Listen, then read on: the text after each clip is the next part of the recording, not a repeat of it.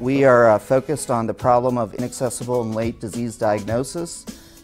We focus on the detection of particular diseases, specifically neurologic diseases. Technologies using a combination of a multi-domain approach that takes computer vision, machine learning, and neurophysiology into a product that we call BioEngine 4D that uses the optical modality of your smartphone, which over 1 billion people own, and applies that to the eyes and face. And by measuring key features in the eyes and the face, we biomark that back to certain neurologic diseases and dermatologic diseases. And we realize that the ability to generate data specifically from your smart devices and the ability for that data to be biomarked back to diseases say a tremendous amount about your health, which is very personal, and therefore it needs to be very private and secure, and you need a really good technological solution to carry that forward.